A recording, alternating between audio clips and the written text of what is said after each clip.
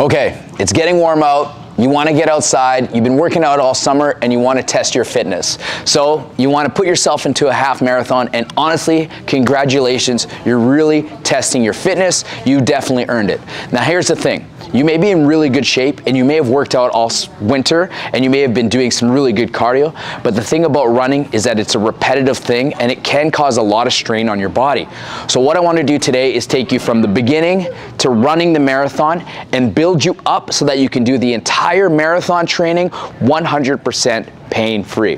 Now before I go on, guys, give the video a like and put in the comments whether or not you're running a marathon this summer. So number one, let's start by building up your steps, okay? So first thing you need to do is assess how many steps a day are you currently getting.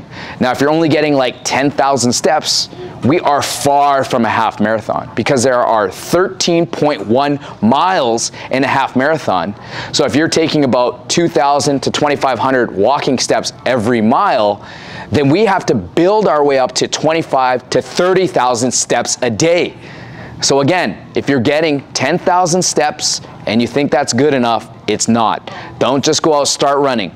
Build your way up so that you can start to at least get 20,000 steps every single day before you start running.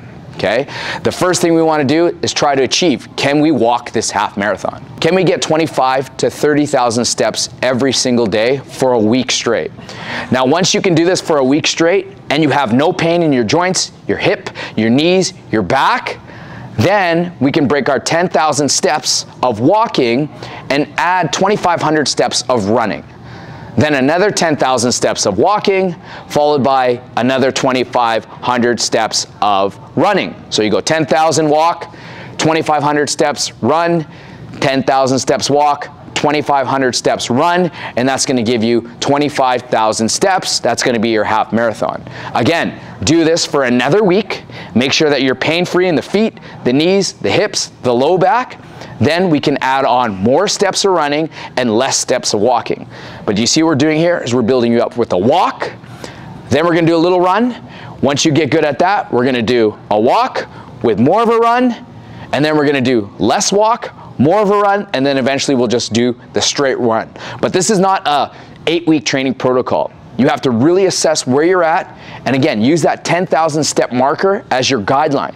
Your ultimate goal is, can you walk 25 to 30,000 steps 5 days a week, pain-free, and then make your progression plan from there.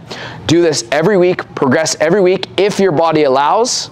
Now you're gonna be safe, you're gonna feel good, and you're gonna crush that half marathon. So there we have it, guys, right from the beginning, right to that marathon, step-by-step approach.